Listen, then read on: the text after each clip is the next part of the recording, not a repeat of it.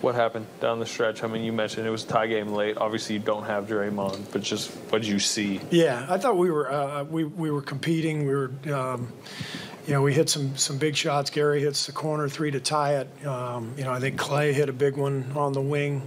But they played better than we did down the stretch. I thought they were more physical tonight. It was an incredibly physical game. Really, a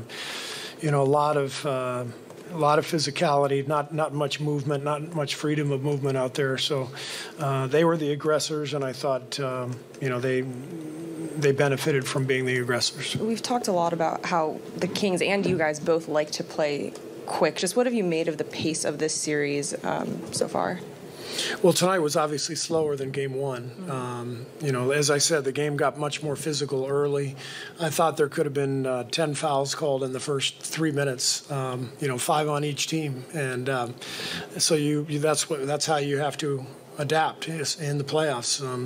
They established they weren't going to call much, and we played a really good first quarter. We held them to 17 points, but we couldn't sustain it, and the game got away from us there in the second quarter, and then they kind of controlled things from there. But as I said, I'm really proud of the effort to fight back and give ourselves a chance to win. We just didn't have enough. And historically, I mean, you guys have always been a team that you try and speed up the series, right? Maybe other teams aren't as quick, but you really want to push the pace. Have you ever faced a team in your memory that can match you guys right there with just quickness? We've played so many teams over the years in the playoffs, and we've seen a lot of different styles. So I'm not going to go into my history book right now. I got other things on my mind, but the playoffs are filled with challenges. Every team you play is going to be a great team. Obviously, Sacramento has had a hell of a year for a reason.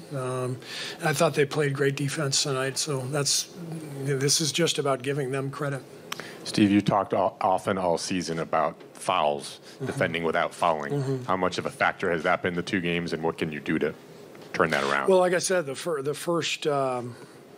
first half there were hardly any fouls called, and second half there were more called, and I think we had 5 in the first 2 minutes of the third quarter, which hurt us. But like I said, you have to adapt to the way the game is being called, and I thought we had a few too many reaches and holds and plays that we might have been able to avoid, but it was also an incredibly physical game, as I said. Steve, you didn't play Jordan or Dante in the fourth quarter, didn't play Kuminga in the entire second half. Was that production-based, or was that something of a plan? You were going to basically go with No, it wasn't the plan. It was just reading the game and seeing what we needed. We had to have our best defensive lineups out there in the fourth quarter. That's why Gary and Wiggs played quite a bit the entire quarter, and we kept Steph and Clay out there for most of the quarter. I think Steph played the whole quarter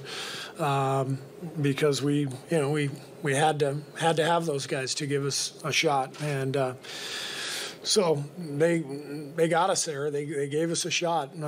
Like I said, getting to that point, even with everything going on, I thought was really impressive, but just didn't have quite enough. You also went to Moody. Are you seeing this series shifting in a way where you have to go kind of wing heavy? I mean, kind of a little bit like to answer your question, but is that why Moody was suddenly? Yeah, I mean, everything is a balance. You're trying to find the best two-way lineups you can. So on offense, I felt like we needed a little more spacing. And on defense, they're a physical team. We need some physicality. We need some size out there. So I gave Moses a crack. I thought he did a really nice job while he was out there. Thanks. Draymond ready? How hard was that impact? Were you surprised that he was on the ground for that long? No, I wasn't surprised that he stayed down that long. You said 2 times you've been held with Sabonis, both times? No, it was Monk last game, right on the baseline under the rim. So either you're going to stop it. John Goble was looking at Monk hold my leg the last game, and he just let it go. And Zach clearly was watching my leg get held this game and let it go. So I guess ankle grabbing is okay. How would you describe your actions and the crowd's actions after that? You certainly egged them on. Did you feel you needed to respond to them, or were you hearing anything that you needed to respond to there? No, I'm just having fun. It's a fun game, fun atmosphere to play in. So it's fun. Draymond, you guys have been down 3-1 a couple of times. You've been through just about everything, but you haven't been 0-2 in the series going home. That's exciting, right? I was going to ask you what you thought about it. A new challenge. After the game, I was actually thinking about that. Like, man, I think this is one we haven't seen yet. And we've conquered all the rest of them. So why not go conquer this one? Be a lot of fun. A lot of fun. It's good. Draymond, how would you look at the first two games of the series in terms of the way you guys have played and the way they have played? I mean, what are you seeing? I think we've played we've played okay. We haven't played awful, but we definitely haven't played well. And yet, come down last 4 or 5 minutes each game and you got a chance to win the game. So all things considered, I like where we are. We just got to down the stretch, get stops, and convert on the offensive end. But give yourself a chance to win. That's all you can ask for. And we've did that twice, so like it. What have they done to make it so hard? Well, they've made shots. They've put a lot of pressure on our defense. And, they didn't particularly shoot the ball well all night, but they've made shots down the stretch. So got to give those guys some credit. But there's a lot of things we can clean up. Draymond, you guys had 22 turnovers tonight. A lot of them were unforced. How can you clean that up? You just got to accept the pressure, and then go to your counters if the initial action isn't there. And I think a lot of times, and myself included, you're just trying to force it, and getting a little sped up. So just can't get sped up. We know what we're trying to get to. You got to be patient. Handle the pressure, and then, if you do when we handle the pressure, everything opens up. And so we just got to handle the pressure better initially, and I think that starts at the beginning of the game. And if I'm not mistaken, I've started 2 games in a row with a turnover, and so that sets the tone. I have to be better there. Lastly, kind of a big picture look at this. Do you get any sort of a Warriors 2014, 2015 vibe with these Kings in terms of they're trying to climb the mountain kind of thing? I think we can say that every year about another team, right? Last year is Memphis, this year is them. When you've had the success that we have had, you're always going to get those comparisons, but it's hard to do. What we've done, so kind of relax a little bit on the comparisons. I said I kind of relax, not you have to relax. I kind of relax on the comparisons. Draymond, putting the Sabonis incident aside, Steve mentioned this game has been very physical. How would you assess your team has been matching the physicality of the Sox? I think at times we've matched the physicality. At times we've been the aggressor, and then there are but too many times where we haven't. And it's kind of figuring it out as well. Team gets physical, you get physical back, you get a foul call, trying to figure that out as well. So, overall, done okay, but not to the level you need to be to win playoff games. Draymond, the fourth quarter was all the veterans, I guess, except for when Moody came in a little bit for Wiggins. No Poole, no Dante even. Kuminga didn't play in the second half. Where do you see kind of those young guys? I mean, are you expecting more from them? Do you see something in them that you can get more from them? It's different.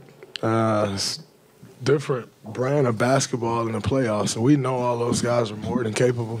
We know what Jordan is capable of. We know what Dante is capable of. We know what JK is capable of. So just got to stay ready. Games take turns, and coaches have to make decisions based upon how they feel the game is going. And, it happens every year, but you got to stay ready. And I know those guys will. Draymond, there's always been the feeling that things would be different once the playoffs start, but it seems like some of the issues you're dealing with are the same as from the regular season: turnovers, fouling on defense. Is it hard to break out of issues that have, you know? I mean, I think I told y'all in the regular season, you just don't flip a switch. Your issues are your issues, and you have to work through them and figure them out. So, you know, we gave up 29 free throws. Number realistically probably should be a little closer to 20, but it's not. So, just got to figure it out. How do you fix the foul? We have to be better at the point of attack. That's guards who's guarding the ball. That's bigs who's in coverage. You have to be better at the point of attack. Once your defense is compromised, that's when you get fouls. Two more, Dalton, and then Anthony.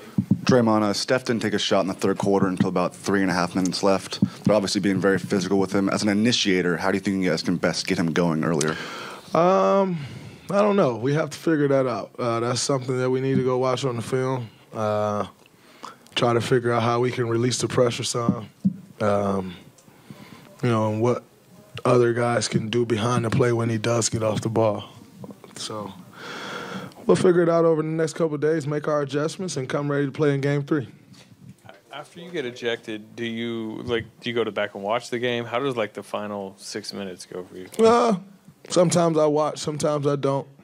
Did you watch tonight? Lift some weights, get stronger. That's fine.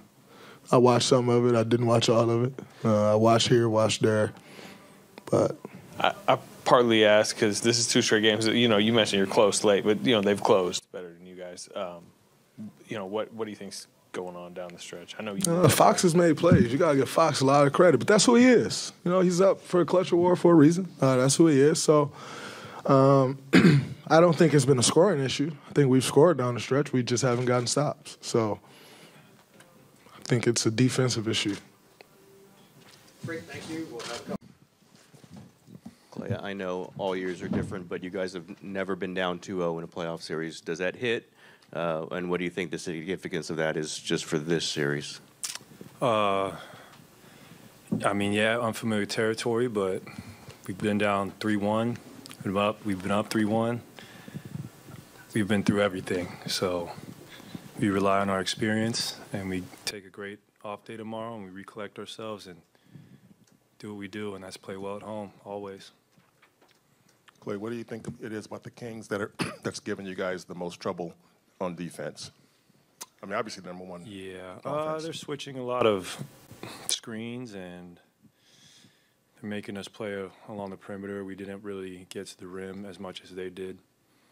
So I think being back home will help us in that regard as far as just feeding off the crowd and being aggressive and not settling for as many outside shots. But we had 2 chances to win these games, so we're not discouraged. We know we can go home and protect home court and give ourselves another opportunity to win here.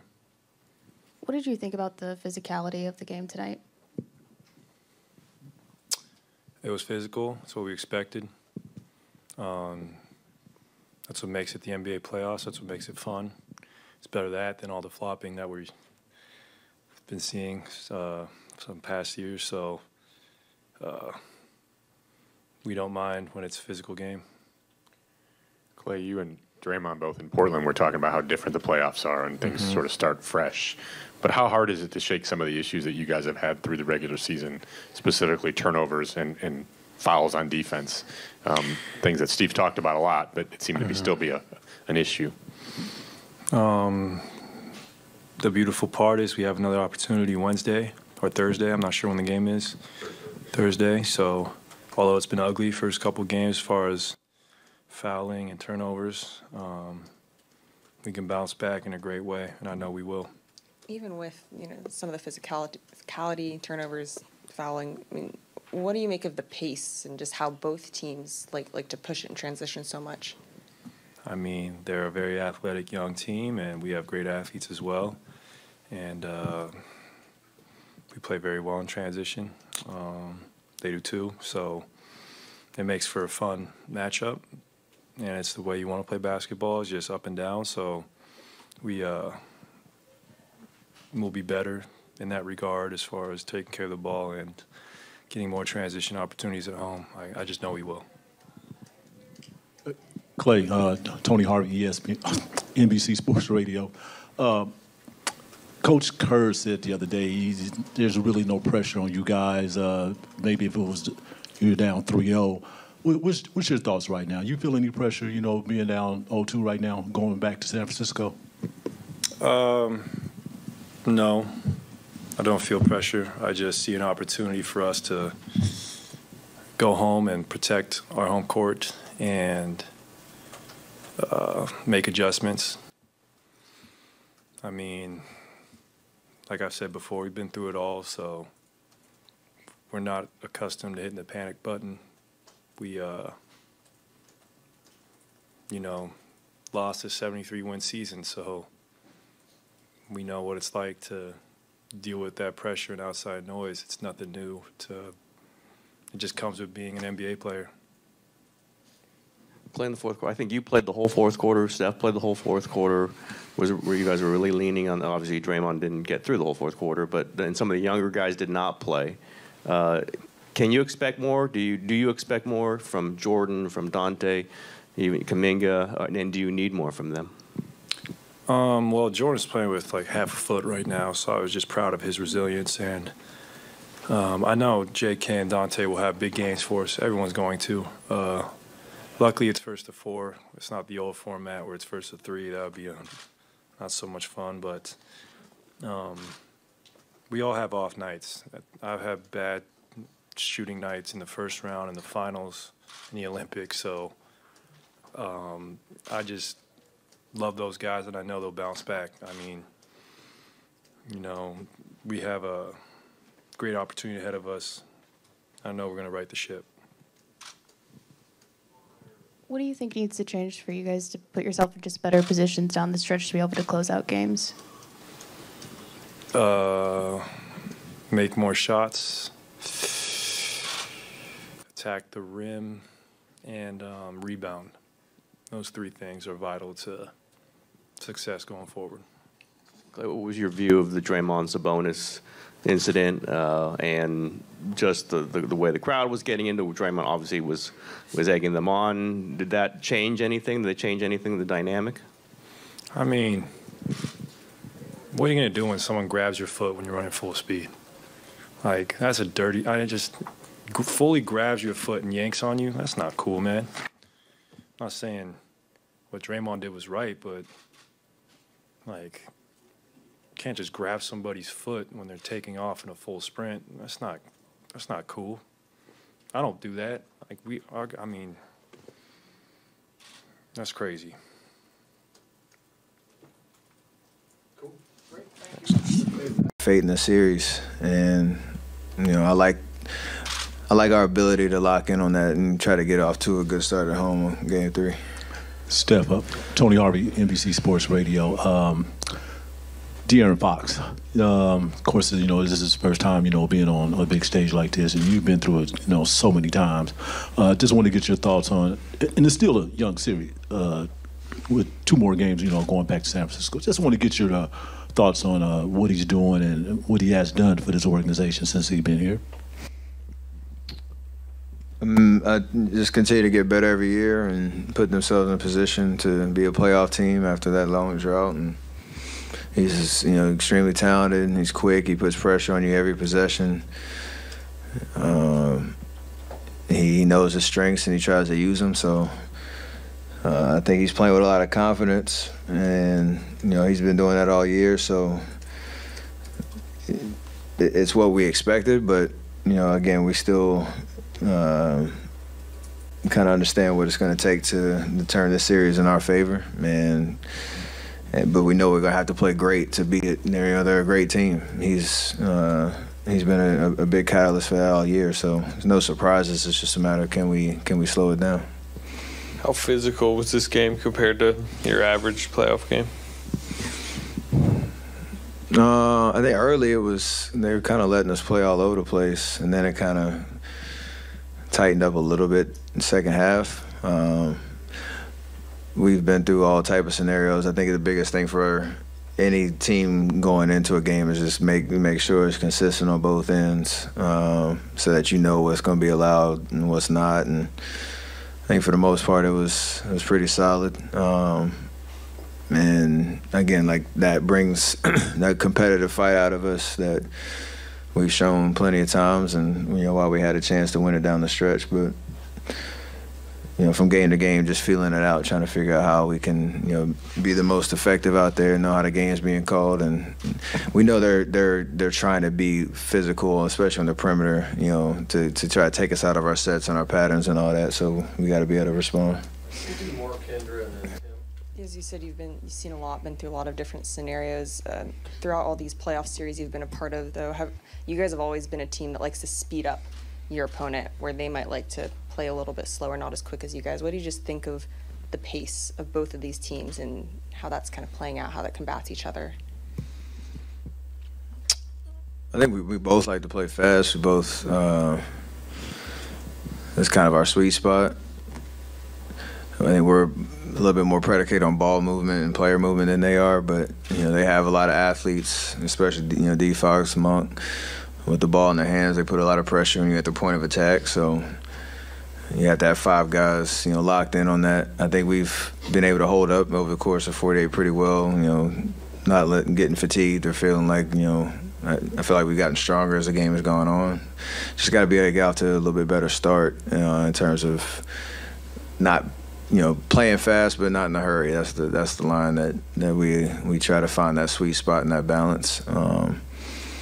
Especially with the way that they're guarding us, you got to have some counters to their pressure because they are trying to extend their defense out, and playing fast into that sometimes can get you in a little bit of a rush.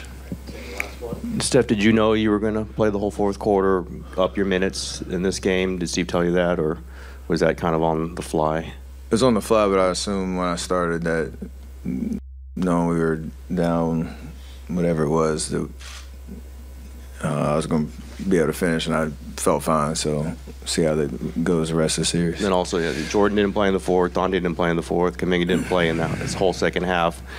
Do you need more production? Do you see that coming, maybe coming at home? How have you seen kind of the younger players produce in these first 2 games? I mean, the way that we played all year has been a little bit of kind of different rotations, getting out there and trying different things. It's part of how we're built because we have so many options based on looks, based on what the other team's doing.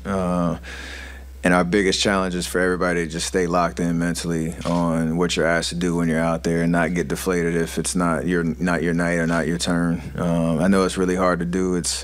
Everybody wants to be out there. Everybody wants to play. But things change really quickly in a series, and if you miss that moment because you kind of give in to the frustrations or whatever that is, that's the hard part. That's the challenge. So those guys have been productive all year, have helped us win some big games, and I expect whoever's out there to contribute, especially like you said when we go home to find some momentum and some life and give ourselves a chance in the series. Great, thank you.